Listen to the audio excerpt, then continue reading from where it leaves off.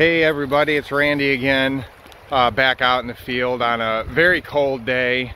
I've trudged about 2 miles down this creek to find this outcrop, and I thought I'd give you a walk through it here real quick. So let me switch the camera around so you can see the rocks and not have to look at me. Nobody wants to do that.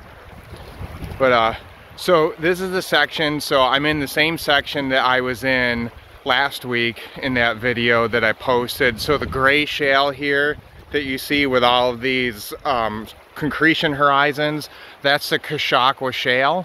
And then this blocky brownish black shale up here, that's the Rhine Street. So we're again just below the contact here. If you keep going downstream, you would be into the Middlesex black shale. So that was a deepening transgressive event. And then you come out of that into these regressive gray shales here of the Cazenovia shale. But what's interesting is if you look here at this section, you can see there's the contact with the Rhine Street right there, and you can see that blockier, heavily fractured material. And then you go through here, which is about 2 meters or so of a darker gray shale, which is still part of the Cazenovia, but it has slightly elevated TOC. Again, you're talking about maybe like 0.5% or something like that TOC. And then you get down here, and you can see then you're into just this light gray shale material down through here.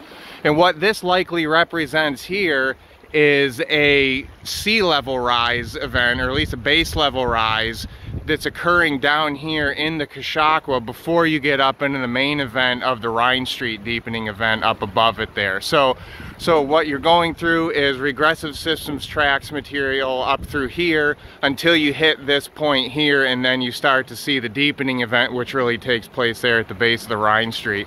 Now you can see some of these beds in here are heavily fractured. Those are thin black shale units that represent some sort of high stands beds in there. They're good organic rich black shales. Those fractures are catagenic fractures from hydrocarbon generation. They're probably Milankovitch forced or something like that. But that's kind of the overall picture here. So again, we got black shales downstream coming up through this gray shale section before passing back up into black shales again in this upper Devonian cycle that just continually repeats that coming off the Taghanic unconformity. So hope you enjoyed the video. I'm going to see what goodies I can find in here and make sure that I don't freeze because it's cold and it's starting to snow.